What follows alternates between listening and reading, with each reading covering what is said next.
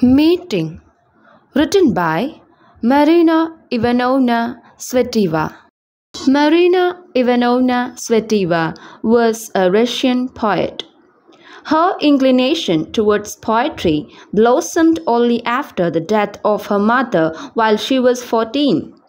Russian poetry was at the time deeply influenced by symbolist movement, and she was attracted by the style. Now let us come to the poem Meeting. Evening dimmed, like ourselves charmed, with this first warmth of the spring. Stirring alive, our birth was alarmed. With sympathetic tenderness, the kind gale touched us with a tired wing. In our souls raised on a fairy tale, sorrow quietly cried for past things.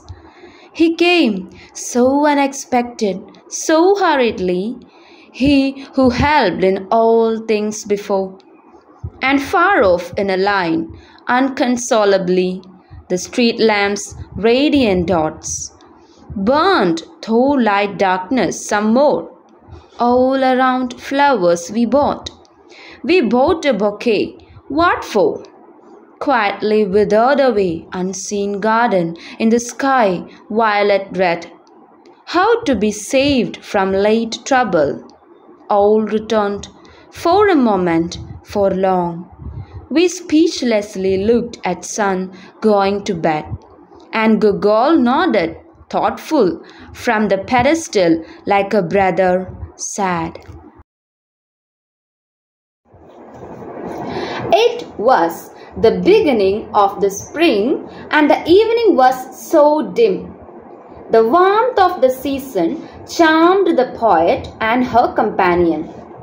Life stirred, and the pedestrian street in the historical center of Moscow, Arbat, was alarmed. The wind was so kind and as well as tired, and touched them with sympathy and care. The poet suddenly felt sorrow in her soul at the thought of fairy tale-like past. The past was so dear to the poet, which was now disappearing.